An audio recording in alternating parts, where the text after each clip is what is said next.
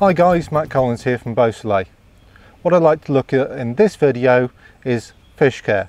How to safely lift carp out the water, how to weigh them and return them safely. The first thing we've got to do as soon as we've caught a fish is safely secure the net.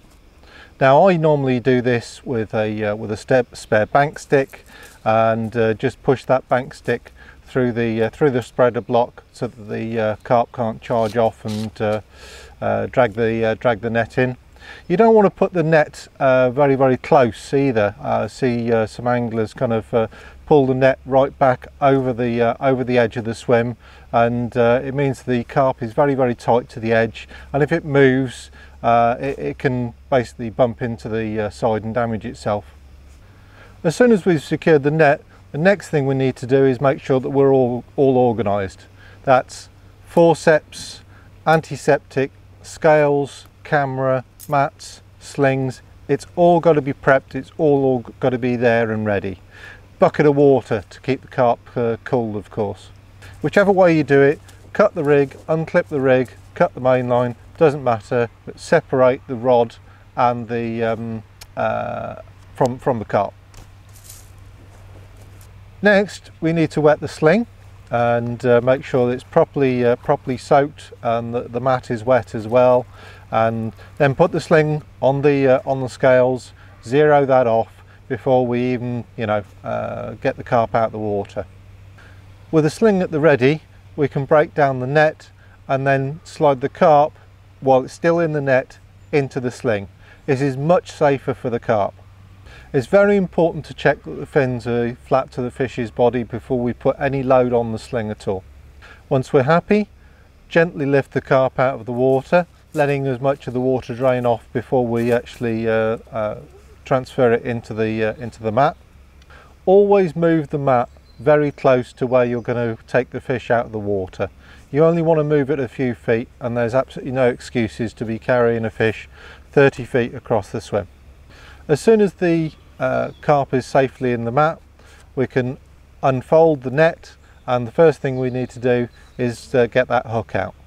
Now most of the time you should be able to do this with your fingers, and it's a bit of a technique, but combination of thumb and index finger, applying pressure in the right way, and those hooks should just pop out nice and easy. With beak point hooks, you've got to remember that the hook has got to come out the way it came in, so you've just got to basically kind of roll it out. Once you've unhooked the carp, do put the rig somewhere safe. Now we're ready to take the carp out of the net. As you can see here, I carefully lift the carp out of the net, then slide the net to one side and lower it beside the net in the bottom of the mat. Clear the net safely out the way, and we're ready to have a proper look at our carp. In hot weather, it's very important to keep the carp as cool as possible and work quickly. So, if necessary, put some water over the carp. Now we're ready to weigh the carp. I always prefer to weigh the fish before photographing them. One, because I know exactly how heavy they are, and it just helps kind of settle the fish, gives it a time to calm down a little if it's a little stressed. Once you're happy with the weight that you've got, safely transfer the carp back to the cradle.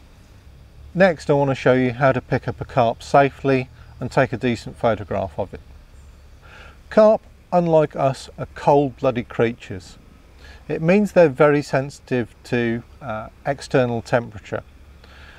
When you lift a carp out of the water, the carp's body is the same temperature as the water. So if the water is 12 degrees C, the carp will be at 12 degrees C. Now if you can imagine what it would feel like to the carp to be handled by your hands, and your hands are going to be 30 degrees C or whatever, the best thing that we can do is to make our bodies the same temperature as the water.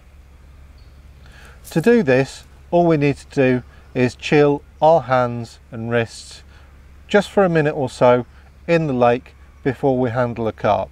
This is especially important in cold weather because the temperature difference obviously between the carp and your hand is going to be at its greatest. By doing this, we minimise stress to the fish and it will behave better on the mat for you. Best way to calm a carp down, keep their eyes covered and just keep one hand on the tail there, just in case it decides to flip. You can see them tense up if they're going to do anything. So we're ready to pick this carp up now, and just lift the tail, get your hand underneath there, and you want to grip that anal fin like that. You do not want to hold the carp underneath the stomach like that. It's very uncomfortable for them. So grip the anal fin and that's fine. Just be careful of not to lift any scales. Right, at the head end, I'm just keeping the eye covered just to keep him calm. You see, just have a little tense up there. Now what we need to do is, from the mouth, slide a hand along, and I'm looking for that fin. So just get that fin and just tilt the carp upright. Support the carp. I'm not letting that carp sit on his stomach. It's a very bad idea to sit a carp on his stomach. Very uncomfortable for him. So once we've securely got both fins, we can lift the carp, and if it's a big carp, and just get him up there like that, and then support your elbows on your knees like that. So here we go, perfectly safe, perfectly stable. If the carp were to tense up or display a sign that he's going to flip, all I would do is just rock him back and lower him back down like that.